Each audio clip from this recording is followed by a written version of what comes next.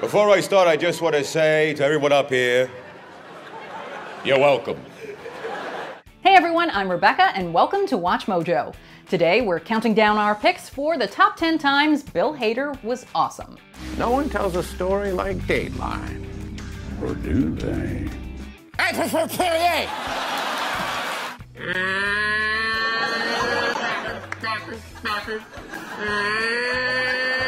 For this list, we'll be looking at this Prince of Comedy's most hilarious and heartwarming media moments. Please note, we will be excluding any television and film roles because those already have a list of their own. And be sure to leave your favorite Bill Hader moments in the comments below. Alright, let's get to it. Number 10. Point Pleasant Police Department, The Tonight Show starring Jimmy Fallon. What do you get when you combine two SNL alums known for breaking character? A fake cop drama and a buffet filled with Pepsi, pudding, and Perrier? A spluttering good time, that's what. Morning, Preston. Morning, Pete. You in pain? Your palm's covered in plaster. This recurring Tonight Show sketch sees host Jimmy Fallon and one of his guests, in this case Bill Hader, play out a scene from the made-up TV show Point Pleasant Police Department. Looks like a week's pretty packed. Put it in. Basically, the two detectives argue while spitting their beverages and bits of food on each other. Point Pleasant Police Department, and we speak politely to our peers. Not only is it obvious the two are having a blast, but also, in true Hader fashion, we hear the comedian sincerely apologize as he's dousing Fallon's face in chocolate pudding and sparkling water. Very perceptive, Pete.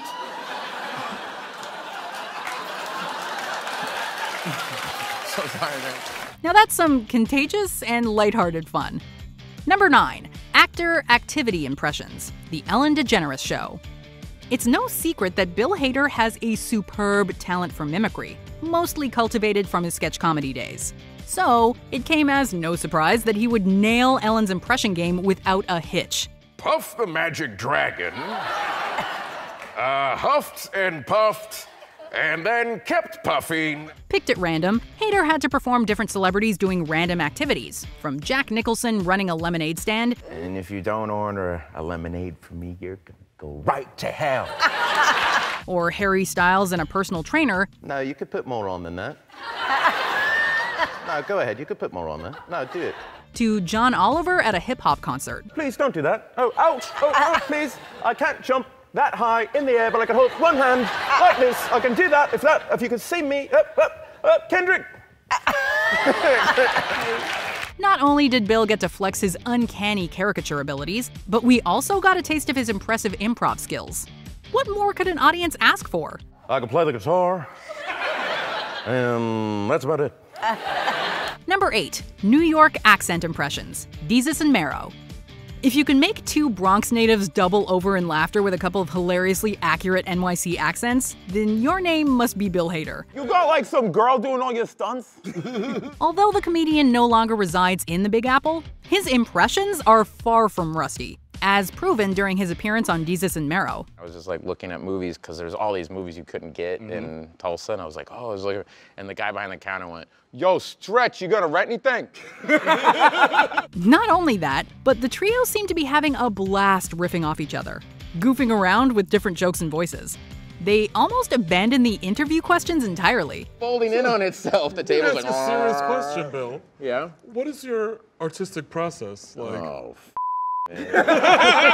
It seems that no matter where Bill Hader gets a case of the giggles, good times and great energy are sure to follow.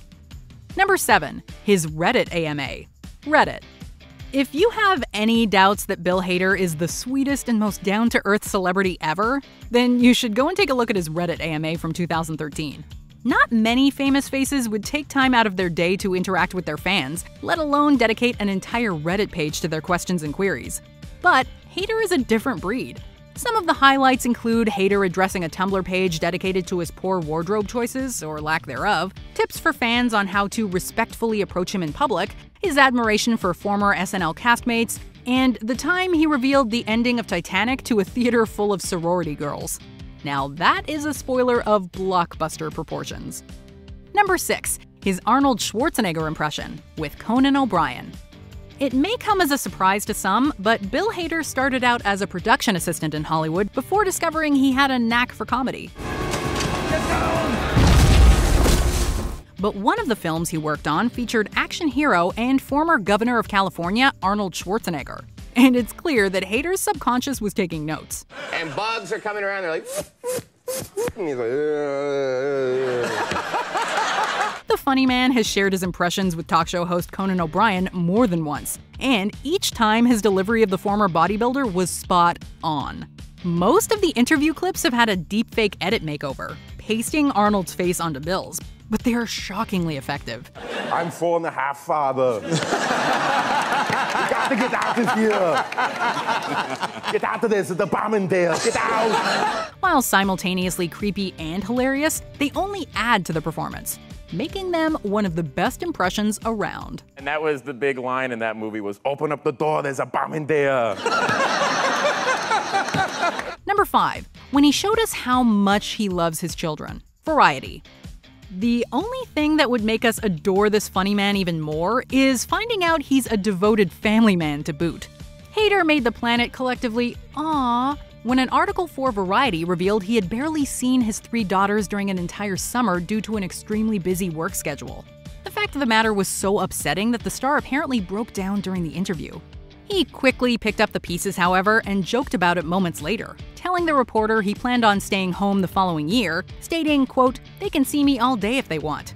They can really get sick of me." Now that is a great dad.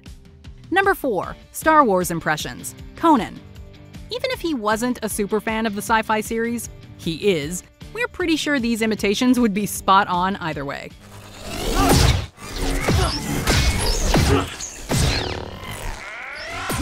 During a 2014 appearance on Conan, Bill and the talk show host discussed the then upcoming Star Wars trilogy series and what Bill would do for a role in J.J. Abrams' film.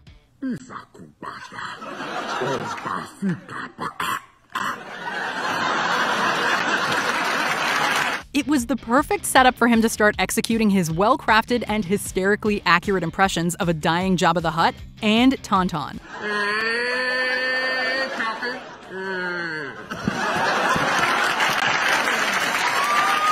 Although he didn't end up getting cast as any of those characters in The Force Awakens, Hader was able to get the next best thing and served as a vocal consultant for the droid BB-8. The Ilenium system? Yes, the Ilenium system, that's the one. Get us there as fast as you can. I'll drop you to Panema Terminal. Number 3, the President of Hollywood. Comedy Central roast of James Franco. Ladies and gentlemen, please welcome the President of Hollywood. If you were to combine multiple stereotypes about the entertainment industry and package it into human form, this would be the result. Before I start, I just want to say to everyone up here, you're welcome. Which is exactly what Bill must have planned when he agreed to perform at James Franco's roast. Looking forward to your new show, Brooklyn Nine-Nine. Funny cops. You're always pushing the envelope, Andy. Decked out in a white wig, red tracksuit, and 70s shades, Hader performed his bit as the President of Hollywood, ripping into each person on stage with one zinger after another. Aziz, I admire how you've never taken the stereotypical Indian roles. I just want to tell you that if you did, you would make so much more money. Not only was his delivery impeccable, but also his material, a perfect combination of edgy and goofy, never fell flat and had the entire room roaring with laughter until the very end. But I know it hasn't always been easy for you, James. You overcame a crippling childhood affliction known as dumbface. Number 2, revealing what made him break on SNL, Late Night with Seth Meyers. As previously mentioned, Hader was often known for breaking character during his time on Saturday Night Live. 210 episodes. I was nervous for every one of them, and I'm nervous now! After hosting an episode in 2018, he opened up on Late Night with Seth Meyers about 2 particular instances during the evening and why they had him cracking up uncontrollably. He said, my girlfriend... because my girlfriend works at Yoshinoya Beef Bowl. While the first moment was obviously during one of his wacky Stefan skits, the second happened when he played a geriatric old man on a motorized wheelchair. You know what? No.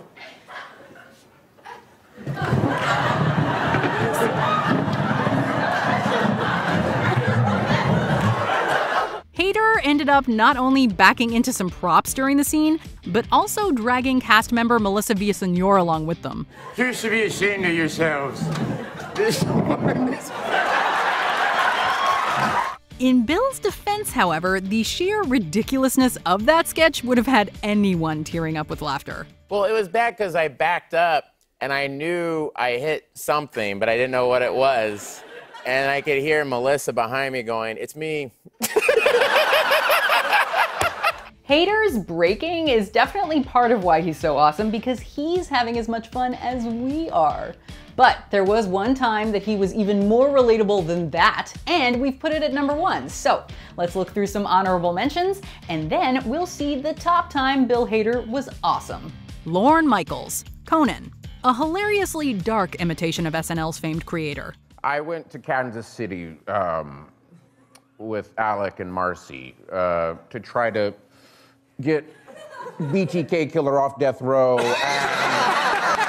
The Underdog, off camera with Sam Jones, reminds us that the path to success is not always the one we planned. I moved out here to be a filmmaker, to make movies and write movies, and nothing was happening for 6 years. Being open about his mental health struggles, Child Mind Institute. Hader offers a candid account of his lifelong anxiety along with some sage advice. Instead of pushing that thing away and trying to fight it, I would just go, "Hey, oh, hey, buddy." It was like a little monkey, and I would just kind of go, "Okay, here, let's sit on my shoulder, let's hang out." Chatting it up with John Mulaney, the 92nd Street Y. Watching these two SNL greats shoot the breeze would make anyone's day. I was lucky enough to find a guy like John that when I would perform in one of our sketches, it was kind of like I'm just performing to John. Like, I just want to make John laugh. Oh, thank you. Honestly, like... Before we continue, be sure to subscribe to our channel and ring the bell to get notified about our latest videos. You have the option to be notified for occasional videos or all of them. If you're on your phone, make sure you go into your settings and switch on notifications.